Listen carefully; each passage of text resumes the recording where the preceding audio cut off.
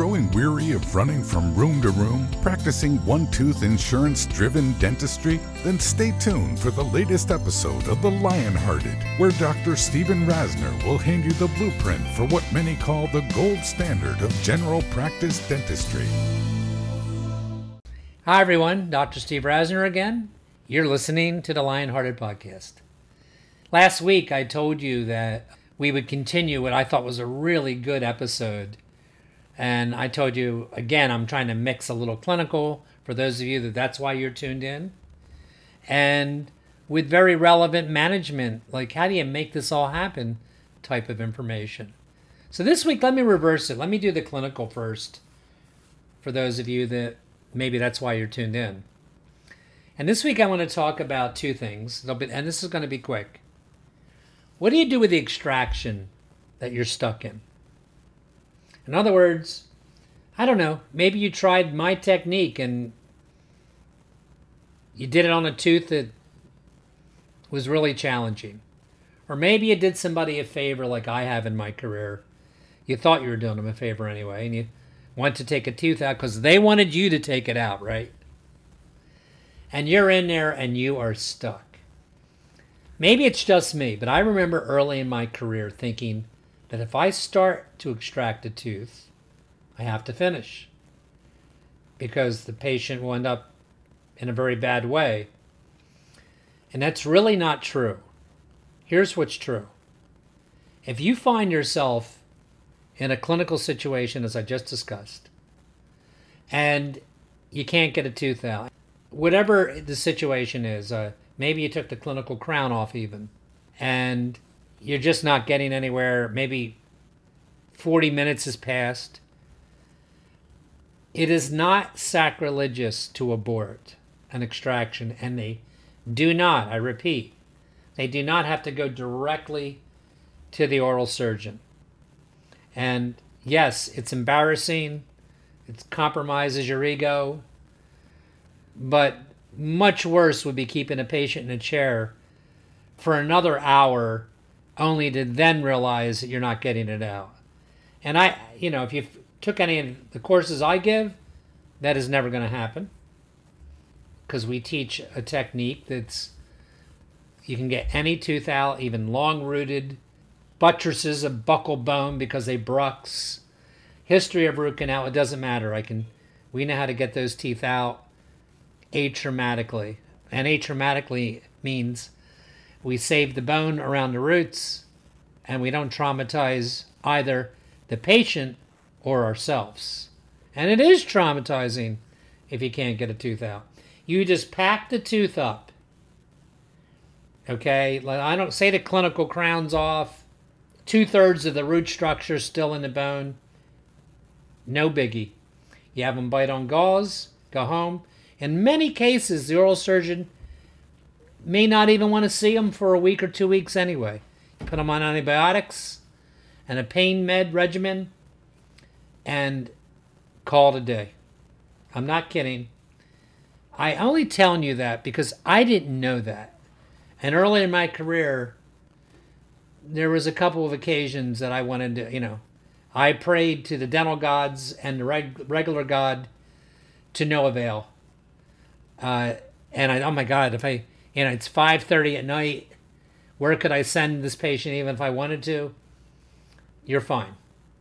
Just hearing that and knowing that is, I think, worth it. Let's talk for a second about bleeders. You take a tooth out and the socket just continues to fill up with blood and you're freaking. I know what that feels like. So how do you handle that? Here's what the mistake is that a lot of early experienced dentists would do. They take gauze, they have the patient bite down, or they use your thumb and it's just saturating it, and anxiety is starting to creep into the clinical picture. Okay? If it's a socket filling up, it's very, very probable chance that it's coming from a bone bleeder in the socket. So this is how you do it. Number one, you do use gauze, but you shove it into the bottom of the socket with one of your instruments like a Molt 2.4 elevator with pressure. The pressure from your thumb on top of the socket is insufficient. That's why it doesn't stop bleeding. So you would do that, and in a lot of cases it'll slow down, but it won't stop. Okay, if that's the case, you should always have graft material on hand. And the two types of graft material that all you should have on hand is mineralized freeze-dried bone by any company you want. Most companies sell it the same way. They have a particle size that's specific, that has been tested true and true, and it's usually a 50% mix of cancellous cortical bone. So when you hear mineralized bone graft, an allograft from another human, that's really what you're talking about. I get mine from BioHorizons.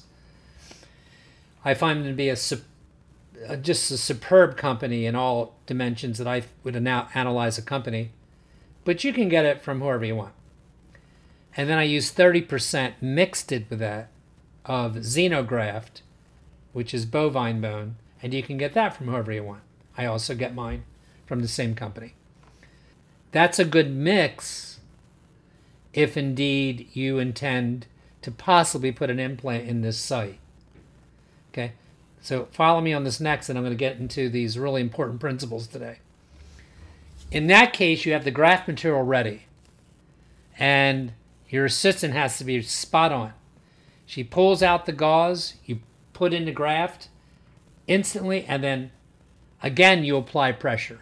The reason that's so effective, if in your mind right now you can picture a socket and picture an animation in your head of graft material filling in from the bottom up, because it's really impossible sometimes to see where the bleed's coming from. When you do what I just said and you use graft material with pressure on top of it, firm pressure, what's happening is you're obliterating all spaces so the bleeder can't escape being obturated by you, by the material that you just put into the socket. It's a very effective way. Now, I didn't get into soft tissue bleeders and using electrosurge, which is incredibly effective for that, as it is other bleeders.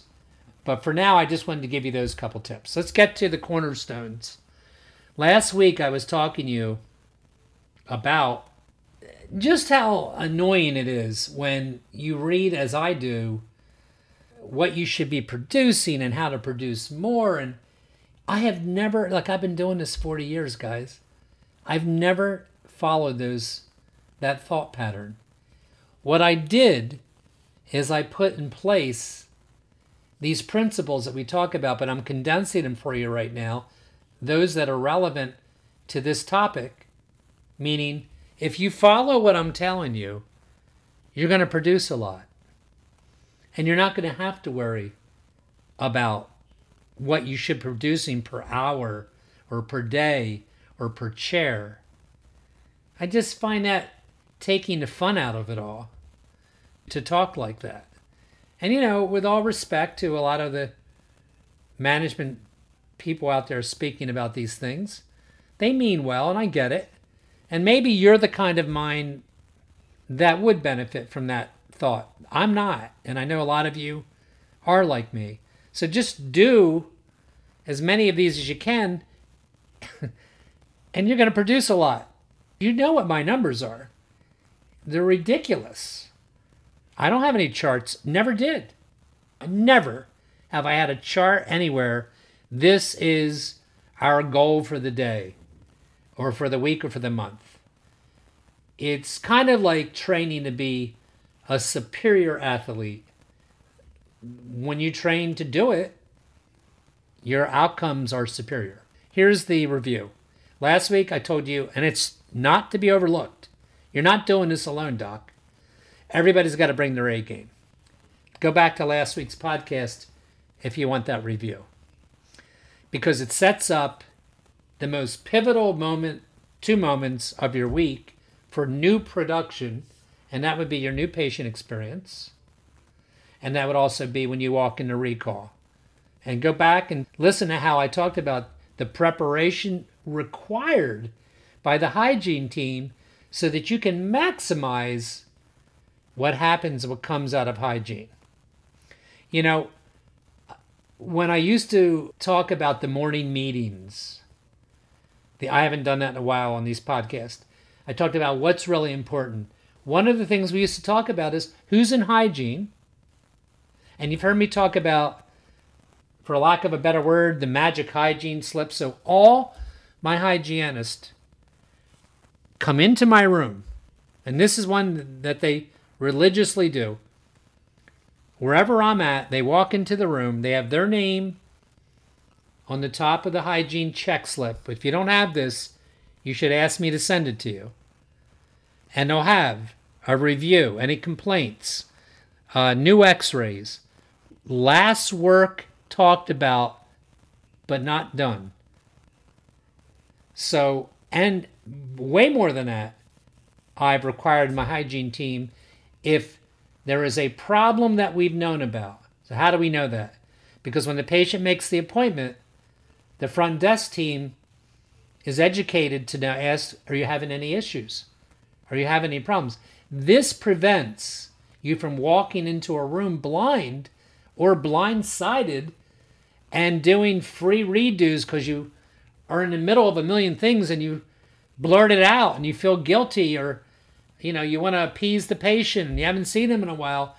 And look, and yes, sometimes it does require, if it's really complicated, a second consult just dedicated to what are you going to do. But a lot of times, if you're prepared, and you're prepared by a cheat sheet of a chronological review of what this patient's had, then you can make clean and good decisions.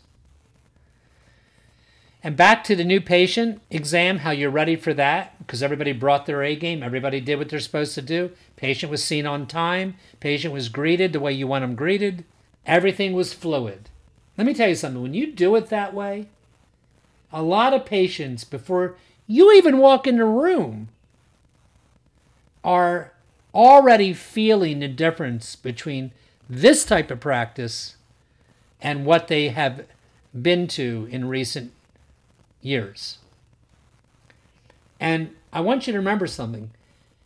Even if you don't get the case on a new patient, it's fine. The goal is for them to leave feeling good about your practice. I don't get every case.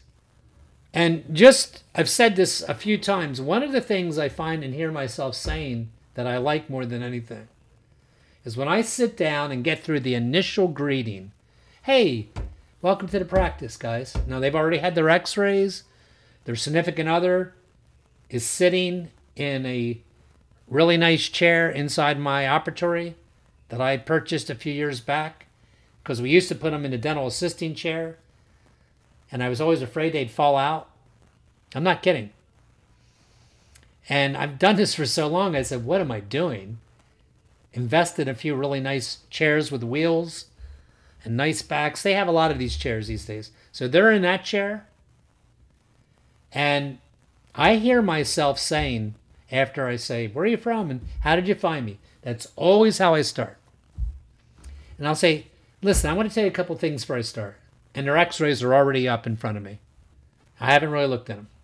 I said, I'm not here to sell you anything. That's not who I am. I'm not here to talk you into anything. Here's what I'm here for. I want to hear you.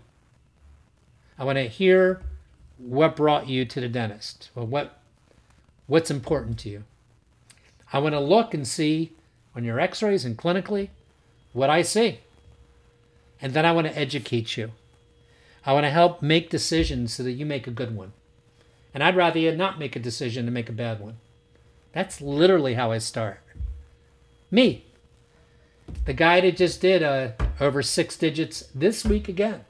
The guy that just had the best quarter of 40 years in practice. And I've had other good quarters. I'm telling you, that's how I start. And it's not a trick, but it does have patients let their guard down. I can see it in their face. And especially me, you understand something? These patients in my community already know that they're going to an out-of-network dentist. They're going to a dentist that is not the Kmart of dentists. People don't go to me, and I'm proud of that, to save money. I mean, who wants to be that dentist? Oh, I am so busy because I am the most inexpensive in town. Really? I guess. You know, I don't know. I'm going to actually get to that. So the next cornerstone is part of bringing your A game is you, Doc, bringing your A game. And do you have your case presentation skills down? Do you really have them down? It's a hard thing to teach, by the way. Some of it's not. You know, looking people in the eye like I'm looking at you right now. Talking slow. Picking up on their personality. There's 4 types of personalities. Look up the book Non-Manipulative Selling by Alexandro. Non-Manipulative Selling by Alexandro. Somebody pointed that out to me in one of my lectures that I do, that I ought to read that because I kind of talk about it anyway. That's just 4 different personalities, called a driver, a socializer, a thinker, and a relator. And you already know this, by the way. And people that are one of those personalities act and react differently. And it helps you. A lot of people, you can give the presentation of your life to a thinker. He's going to go home and think about it. Okay. The next cornerstone is to structure your fees appropriately. This is a big one. And maybe too large to cover in one podcast. But listen, some of my patients listen to my podcast. And yet I'm going to say to you, I know my fees aren't low. Why would they be? Why would your fees be low? If your whole world was centered around being the best possible dentist you can be. Because that's what I did. And I know that's what lots of you do. You can't even track what you just spent on CE. You're listening to me right now when you don't have to do that. You're not on the golf course right now or on your boat. Maybe you are. Your fees should be commensurate, pardon the cliche, to your commitment to excellence. Why wouldn't they be? Why would you want to be successful just because you have the lowest fees in town? Or not even the lowest, average fees. Who cares? There's a market, especially now, more than ever, for people that just want a trustworthy, good dentist that really follows protocol when no one else, no one else is watching you other than your dental assistant, so nobody really knows how much you care about contaminating procedures by not following protocol. That maybe your crowns stay on better than the next doctor's because you follow Bill Strupp down in Clearwood, Florida's protocols, and he is stricter than strict on how he does stuff. Nobody's watching you. You don't have to do that. Your conscience has to make. Why would you be average fee if you follow things? I take so much time with my patients, as I know a lot of you do, that I wouldn't be able to stay in business. It isn't even about, I guarantee you that many organizations that watch me or don't watch me, that see 30, 40 patients a day, are probably more profitable. Good for you. My brother's more profitable than me, and he sells vacuum cleaners. He probably can do it really fast. You know, part of being a Lionhearted dentist, I hope, is being proud of your outcomes, your clinical outcomes. So yeah, the fee thing is a Lionhearted gut check because it really takes courage. Because as soon as you raise fees, you're going to lose people, and it hurts. It does. It hurts. I never got over it, and I don't think I'm alone with this. But what are you going to do? Try to appease everybody? Here's the problem with that. Even if you're the lowest guy in town, think about it for a minute. And your crown fee is, I don't know, let's just make up a number, $850, and you're average in your town. Do you really think most people think even $850 is low? They don't. It's just not how the consumer thinks, in my opinion. I think if you ask the average consumer, I don't know of a study that's ever been done, what a little thing like this that goes over a tooth should cost? $250 probably. So even if you're low and you go through your career that way, you got to have courage, guys. You got to stand for something if you're working for something to stand for. That's how I feel.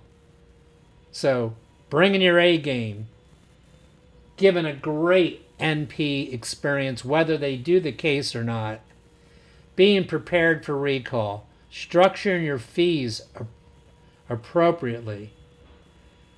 Quite honestly, getting paid up front. Every time I let that slip, which is hardly ever, look, it's a little uncomfortable for me. I don't do it. My new patient coordinator does it. It's instinctive for me to be uncomfortable with dealing with that, so which is why I don't deal with it.